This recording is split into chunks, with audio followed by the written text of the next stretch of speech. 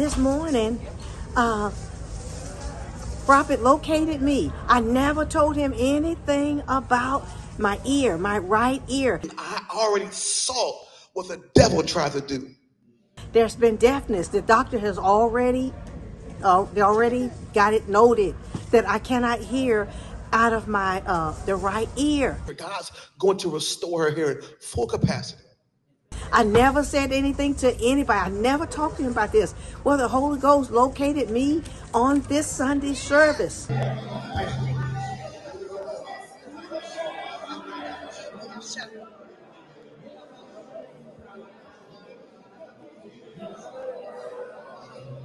I can hear now.